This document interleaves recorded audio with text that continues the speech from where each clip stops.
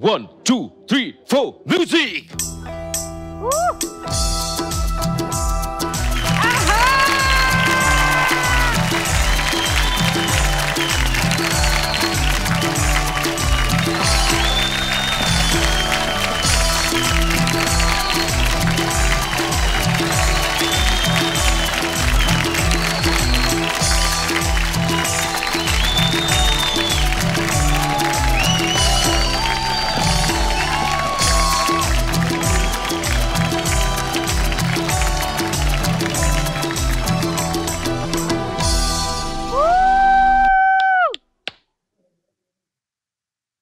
I love you, banana, please. I love you, banana, please. तिमीले भन्नु पर्छ. I love you, banana, please. धन्न भनिनन् भगवान. धन्न भन्नु. मार्यो. आज मानाइजीको घरमा पार्टी छ. मलाई चिन्नु भएन? म स्लिप रायमाझी. स्लिप रायमाझी. नमस्कार सर सर सबैजना पाउन आइसक्नु भएको रहेछ त तर मानाइजीलाई देखिन सर तपाईले भगवान बनाउनु भयो तर सानो कुरा छ तपाईले मलाई चलचित्रमा लिनु भएन मलाई यो इन्डस्ट्रीमा यसले धेरै भात खान्छ भन्छन् अहिले त मान्छे फिल्म साइन गर्नको लागि पनि स्क्रिप्ट 2 बोरा चामल लिएर आउँछन् दाइ 2 बोरा त नल्याउनु नि कमसे कम 3 बोरा ल्यायो भने त 3 हप्तालाई पुग्थ्यो नि दाइ सबैजना आउनु भयो तर महानायकलाई देखिन आई लभ यु भन न प्लिज एकचोटि म राज दाइलाई फोन गर्छु हेलो हेलो हेलो राज दाइ दर्शन दर्शन मेरो दाइ तपाईँ कहाँ हुनुहुन्छ दाइ म अहिले त आकाशमा छु आकाशमा किन जानु भएको दाइ नेपालमा पानी परेन परेन भन्छन् यसो बादललाई हल्लाइदिएर पानी झर्छ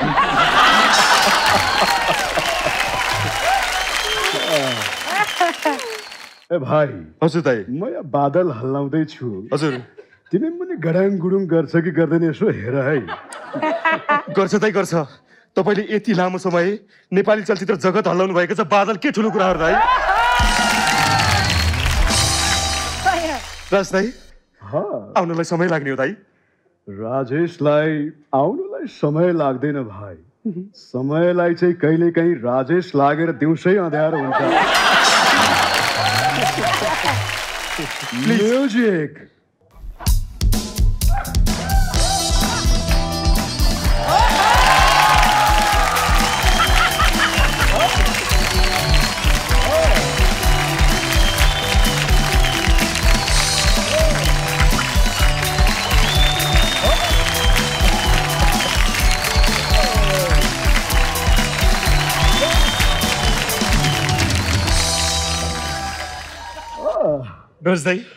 दर्शन दाइ दर्शन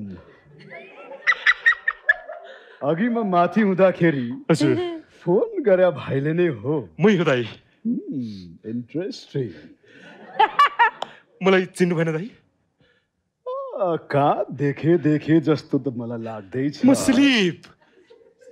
स्लिप रायमाझी हाम्रो कतै भेट भएको हुनुपर्छ अरे दाइ म स्लिप रायमाझी अलि चिन्न सकिन अरे दाइ म स्लिप रायमाझी अरे यार Nepali dancing star rice star sleep Raimajhi हो थ्यांक यू दाइ थ्यांक यू भेरी को फ्याट गर्ने अनि के कामले आउनु भो राजु दाइको घरमा पार्टी हुनु अनि म नहुनु त्यो त असम्भव छ नि दाइ आई लभ यु भन्दैन दाइ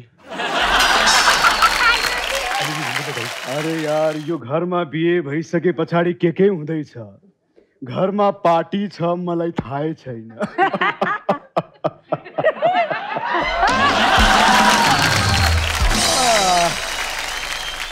मधुले पनि अनेक गर्छ तर भाइ सरी टु से कि आज म पार्टीमा बस्न भ्याउँदिन त्यहाँ ब्रह्माण्डमा पुग्नु छ ब्रह्माण्डमा किन दाइ हिजो ज्योतिषलाई हात देखाएको तपाईको शनि अलि देब्रेतिर बस्या छ भन्दै त्यो गएर दाहिनेमा प्याट सार्नु पर्यो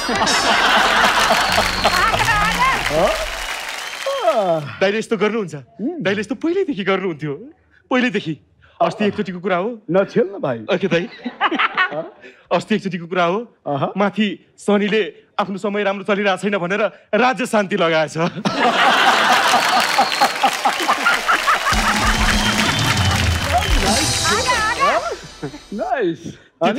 त्यति मात्र भयो त अर्को किस्सा पनि छ एक दिन राजदाईको घर अगाडि अँध्यारो भएछ तारा किन राम्रोसँग बोलेन भनेर गएर पुछेर आउनु भएछ अर्को पनि छ न्युटनले जब गुरुत्वाकर्षण पत्ता लगाएका थिए नि त्यति बेला उनको टाउकोमा स्याउ खसेको थियो त्यो स्याउको रूपमा स्याउ खाँदै बस्ने राजेश दाई हुनुहुन्थ्यो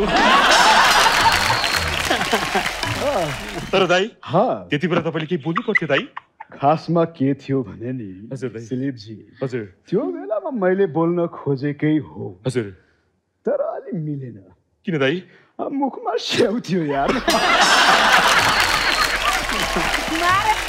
अनि दाई तर जोस् मैले त्यति बेला त्यो समयमा त्यो स्याउ खाइदिएकाले एउटा न्युटन भन्ने व्यक्तिको करियर बनिएन हो नि दाई अनि दाई आजको यो पार्टीमा कोलाई बोलाउनु भएको छ दाई तपाईले देख्न सक्नुहुन्छ मेरो एकदमै मिल्ने हाम्रो नेपाली चलचित्र क्षेत्रको सदाबहार नायक सरोजी त्यस्तै गरी ब्युटी क्वीन हैन हामी त सँगै धेरै चलचित्रमा सहकार्य पनि गरेका छौँ उहाँले नै मलाई अङ्ग्रेजी सिकाएको करिश्माजी त्यस्तै गरी उहाँ अब हाम्रो न्यू एक्ट्रेस हजुर प्रमिलाजी हजुर अनि प्रमिलाजीको श्रीमान दिपजीको बारेमा के भन्नु भएन दाइ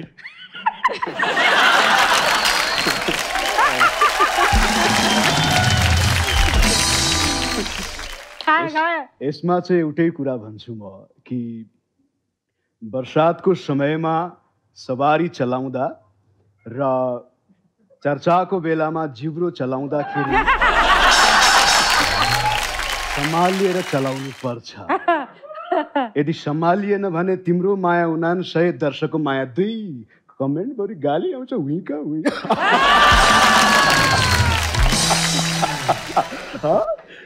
इन्ट्रेस्टिङ आई लभ यु भनिदिनु न दाइ यसको तपाईँले भन्नुपर्छ दाइ I love you thank you दाइ अनि दाइ मेरो बारेमा के भन्नुहुन्छ दाइ उहाँ भनेको नेपाली चलचित्र क्षेत्रको एउटा यस्तो राम्रो डान्स गर्ने डान्सिङ सुपरस्टार हो जसले मलाई डान्स सिकाउनु भयो हो दाइ म ती विगतका दिनहरू सम्झिन्छु दाइ कति रमाइला थिए मैले यदि तपाईँलाई त्यति बेला डान्स नसिकाएको भए आज म राम्रो नाच्थेँ होला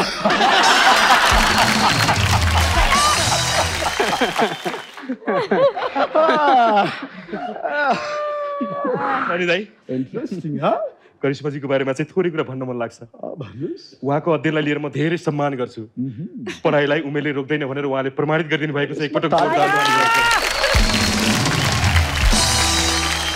यसबाट हामी सबैले भन्दा नि दिपाले चाहिँ सिक्नुपर्छ अलिकति पढ न दिपा 8 पास गर न दिपा राम्रोसँग पढ न दिपा राम्रोसँग पढ्यो भने केटा खुदलाई पनि गाह्रो हुँदैन दिपा अहिले त केटा भेटियो भने पनि केटीले के गर्छ भन्दा ल्याङ गर्छ nice nice joke thank you दाइ करिश्माजीको कुरै गर्दाखेरि हजुर दाइ नेपाली चलचित्र क्षेत्रमा उहाँको योगदान अतुलनीय छ दाइ र सँगसँगै उहाँको राजनीतिक जीवनको लागि पनि हामीले ताली बजाउनु पर्छ करिश्माजीबाट राजनीति गर्ने कलाकारहरूले एउटा कुरा सिक्न जरुरी छ के कुरा दाइ यसरी राजनीति नगर्ने भनेर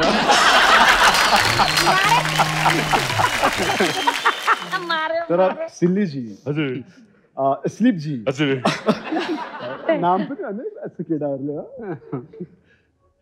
हाम्रो करिश्माजीको हजुर नयाँ शक्ति पार्टीबाट बाहिरिँदै गर्दा बाबुराम भट्टराईले एउटा भनेको कुरा मलाई अझै याद आउँछ के कुरा दाइ वास्तवमा जानेलाई नजाऊ भन्न नसकिने रहेछ तिम्रो नुहारनले मलाई पिर दियो सूर्य कुमारी आइया आइया आइया आइया तिम्रो नुहारनले मलाई पिर दियो। अरे राम मार्यो। त्यति मात्रै होइन दाइ, जब उहाँ उतापट्टि जानुभयो हाम्रो ओली बाले पनि भन्नुभयो। के भन्नुभयो? त भलाइपट्टि अग्रेजीमा बोल्न सिकाउने मान्छेको खाँचो छ। तपाईँ आइदिनु भयो भने त्योपट्टि कम्प्लिट हुन्छ।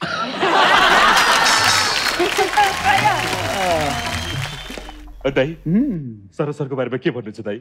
सरोज सरको विषयमा त के भन्ने मैले, उहाँ त मभन्दा धेरै सिनियर हुनुहुन्छ। खास भन्नुपर्दा त मैले अङ्कल हो उहाँलाई, तर उमेर हिसाब गर्दा मेरो ठुलो बुवा पर्नुहुन्छ उहाँ।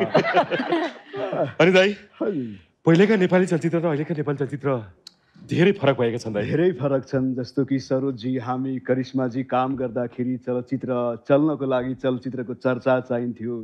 अहिले कलाकारको चरित्रको चर्चाले चलचित्र चल्छ।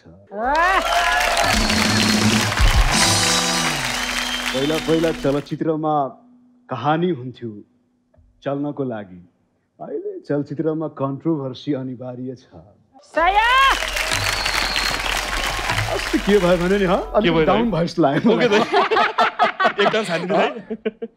कस्तो थियो यार? अस्ति के भयो भने हजुर दाइ, अस्ति एकजना प्रोड्युसर आए हजुर भने राजेश दाई चलचित्रमा खेलिदिनु पर्यो। मैले भने कहानी सुनाऊ भाइ। उहाँले भन्नुभयो कहानीले होइन चलचित्र चल्ने, कन्ट्रोभर्सीले चल्छ दाई भन्नुभयो। अनि मैले खेलिनँ। 3 महिना पछाडि उहाँको चलचित्र आयो। चलचित्र त के उहाँ कता चल्नु भएछ। मैले पनि सम्झिन्छु दाइ, पहिलेको नेपाली चलचित्र सकिने बेलामा लास्ट फाइट हुन्थ्यो। अहिले त हलमा फिल्म चल्नुपर्छ सुरुमै लास्ट फाइट हुन्छ दाइ। मेरो टिकट ले भनेर कोही कुर्सी उचालेर आउँछन्, कोही बत्ती उखेलेर म तयारमा काम लाग्छ भन्छन्।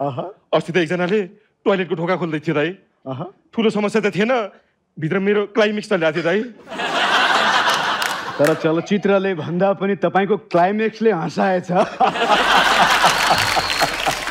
ठीक भन्नु दाइ। आज त के हो? आज त के हो? मुन्द्रेको क्लबबाट हटाइएको अध्यक्षहरूको भेला जस्तो छ त।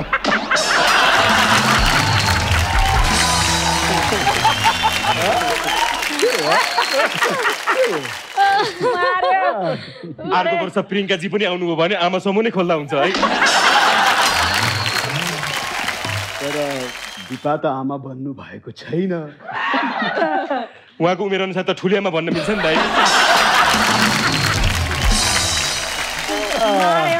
दाइ अनि नेपाली चलचित्रको बारेमा विषयमा कुरा गर्दै थियौँ। पहिला पहिला नेपाली चलचित्र बन्नको लागि रोमान्स हुन्थ्यो, ड्रामा हुन्थ्यो, अहिले त कमेडी पनि हुन्छ है दाइ। अब के गर्ने, कमेडी गर्नेले रोमान्स र डान्स अनि एक्सन गर्नको लागि नाइटो भन्दा माथि खुट्टा पुग्दैन होइन त जितुजी? यहाँ कहाँनिर जितु दाइ हुनुहुन्छ दाइ? अरे यार अस्ति मलाई शो बोलाउँदा पनि यही मेरो शो यही हो भ्युज पनि देखाउँदै हुनुहुन्थ्यो त। उहाँले पनि हेर्दै हुनुहुन्छ होला।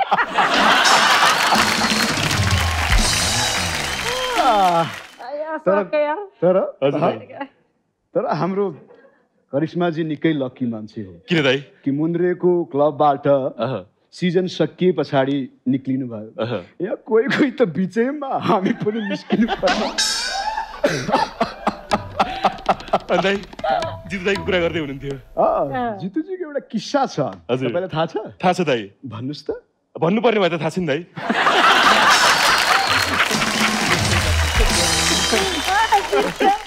भन्नु पर्दैन होला भनेर दाइ एकचोटि आइले भन्दिनँ दाइ। सरोजी जितुजीले एउटा सिनेमामा काम गर्नु भएछ जसमा नायिकासँग एउटा बेड सिन रहेछ। के हो इन्ट्रेस्टिङ छ क्या हो? निर्माता निर्देशकले एक्सन कट गर्यो अरे, सिनेमा खिचियो, एकछिन पछाडि त हटाउनु पर्ने भएछ नि। सिन हटाउनु पर्ने भएछ दाइ? होइन भाइ, खाट हटाउनु पर्ने भएछ। चढ्न सक्नु भएन छ।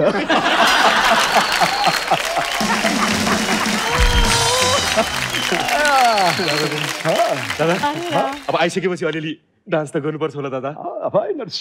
दाइको यो पार्टीमा साउन्ड सिस्टम छैन? साउन्ड सिस्टम भन्दा पनि ब्यान्डै रेडी छ। बिहे गरे पछाडि साउन्ड सिस्टम हुँदैन, डाइरेक्ट ब्यान्ड हुन्छ।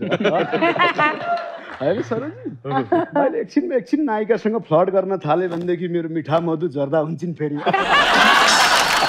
तर एकचोटि डान्स त गर्नुपर्छ होला होइन त्यतिकै यस्तो सदाबहार नायक ब्युटी क्विन सँगसँगै नयाँ जेनेरेसनको नायिका निर्माताज्यू भएको बेलामा सबैजना बसेर एकचोटि किन प्लिज प्लिज प्लिज तपाईँले कोरियोग्राफी गर्नुहुन्छ दाइ अहिलेसम्म धेरैजना कोरियोग्राफरहरू मलाई सिकाएपछि कहाँबाट कहाँ पुगे हजुर आज तपाईँले कोरियोग्राफी गर्नुहुन्छ हजुर ती चाहिँ कहाँ पुगे दाइ खै मेरो छेउै पर्दैन कहाँ पुगे नाचु मलाई पनि अङ्ग्रेजीमा भाइहरू ठिक छ पैसा आउँदैछ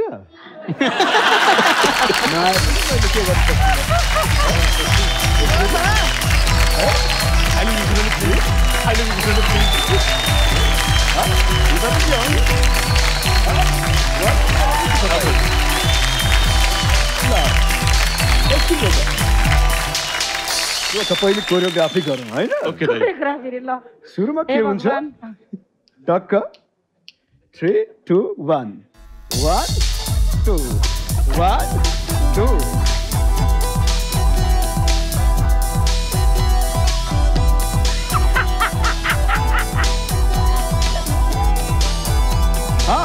ल अब साँच्चैको नाच्नुहोस् त म हेर्छु यहाँबाट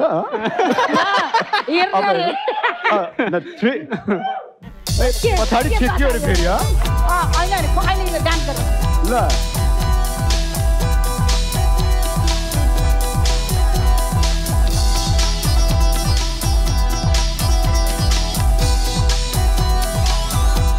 Nice.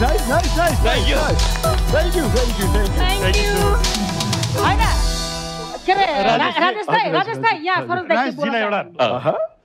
बाबा मलाई अहिलेसम्म त म नेपालको सबभन्दा नाच्न नजान्ने नायकहरूमा गनिन्थेँ त्यो अलिअलि दिलीपजीले राजु शाहले कमल राईले अलिअलि सिकाउनु भएको थियो त्यो पनि आज तपाईँले गर्दाखेरि सत्यानाश भयो